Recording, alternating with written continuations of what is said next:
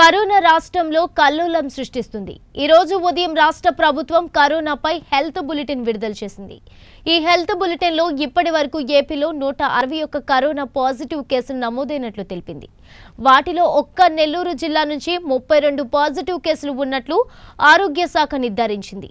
దీంతో నెల్లూరు జిల్లా ప్రజలు భయాందోళనకు గురవుతున్నారు. రాష్ట్రంలోని జిల్లాల్లో అత్యధిక కరోనా కేసులు నెల్లూరు జిల్లా నుంచే నమోదు కావడంతో జిల్లా మొత్తం ఒక్కసారిగా ఉలిక్కిపడింది.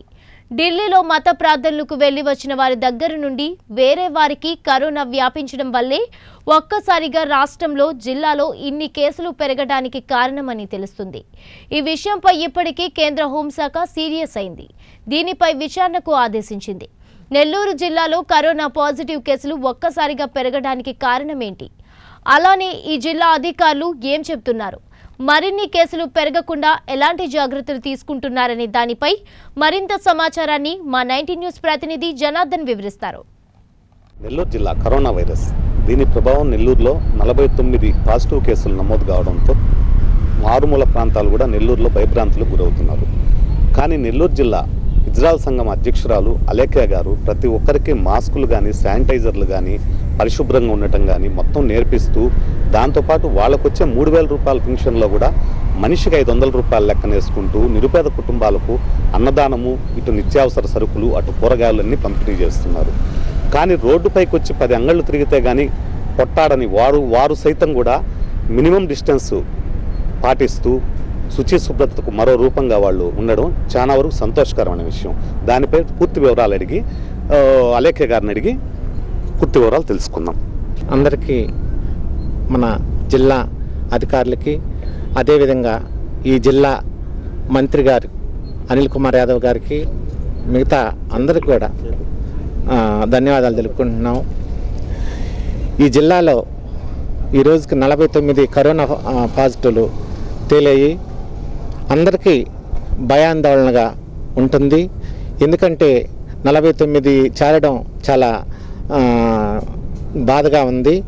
ప్రతి ఒక్కరూ ఈ కరోనాని నుంచి విడుదల కావాలని చెప్పని ఆ దేవుణ్ణి ప్రార్థిస్తున్నాము.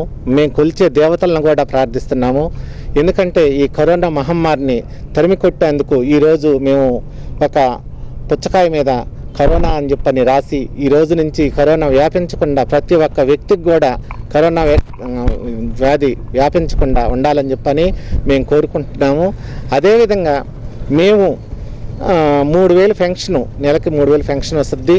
ఆ పెన్షన్లో కూడా 500 రూపాయల చొప్పున నిరుపేదలైనటువంటి వాళ్ళు చిన్న చిన్న పిల్లలతో మన బారషా దర్గాలో కానీ, అదే DKW కాలేజీ ఎదురుగా కానీ, కొంతమంది మన ఆర్కే పీటోల్ దగ్గర కానీ వీళ్ళందరికీ మేము భోజనం 300 మందికి పెట్టడం జరిగింది. మా పేదన్నంలోనే మాకు ఏదో మనసు చెలించి పెట్టాలి ఒక పూటైనని చెప్పని పెట్టాము. కానీ మేము కొట్టుకు పోయేసి ₹2 రూపాయల చొప్పున అడుక్కొని మా జీవనం సాగించుకుంటాము. కానీ అది కూడా లాక్డౌన్ చేసేసారు. దానికి కూడా మేము కట్టుబాటుగా మేము దూరం పాటిస్తూ, అదేవిధంగా ఈ లాక్డౌన్ వ్యతిరేకించకుండా మేము వాళ్ళకి సహకరిస్తూ, పోలీస్ డిపార్ట్మెంట్కి కూడా మేము సహకరిస్తూ, అన్ని డిపార్ట్మెంట్లకి అందరి అధికారులకి మేము సెల్యూట్ కొడుతున్నాం. ఎందుకంటే మన జిల్లాకి ఈ లాక్డౌన్ రాకుండా ఉండాలని చెప్పని మా వంతు, మా కమ్యూనిటీ వంతు మేము కృషి చేస్తున్నాము. మాకు తెలియని వాళ్ళకి కూడా మేము పిలిచి చెప్తున్నాము, ఇలాగా మాస్కులు కట్టుకోండి, శానిటైజర్ బాటిల్తో చేతులు కడుక్కోండి, శుభ్రంగా ముక్కు కాడికి నోటి కాడికి చేయి పానీయకుండా ఇలా పెట్టి దగ్గు వచ్చినా కానీ తుమ్ము వచ్చినా ఇట్లా దూరంగా ఉండి చెప్పి మేము వాళ్ళకి కూడా కౌన్సిలింగ్ ఇస్తున్నాము.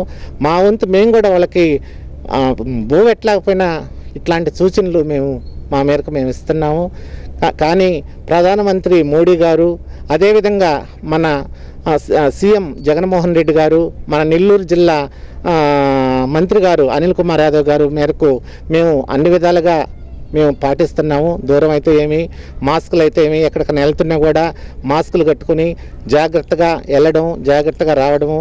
వాళ్ళు చెప్పిన టైం దాకా మాత్రమే మేము ఆ టైంలో కూరగాయలు కానీ ఏదైనా తెచ్చుకోవాలన్నా కూడా మాకు ఆ శక్తి లేదు. కానీ మీరు గుళ్ళో దేవుళ్ళు మాత్రం మంచోళ్ళు, పూజాహారులు మాత్రం దేవుడి కాడికి పోనవటం లేదు. ఎందుకంటే పలానా దగ్గర పోయేసి ఈ కూరగాయలు, ఈ రేషను, ఈ రైస్ పంచమని చెప్పంటే వాళ్ళకి మాత్రమే పంచుకుంటున్నారు, మా దాకా రావటం లేదు. ఎవరు అధికారులు కూడా మమ్మల్ని ఇప్పటివరకు పట్టించుకోలేదు. దయచేసి మా బాధలు ఆలకించి మా కమ్యూనిటీకి ఏదో సహాయం చేస్తారని చెప్పని అధికారులు కోరుకుంటున్నాము. ఇంకోటి ఏంటంటే చాలా బాధగా ఉంది, చెప్పాలంటే మాట చాలా బాధగా ఉంది. కానీ చెప్పుకునే దానికి సిగ్గేస్తుంది మాకు.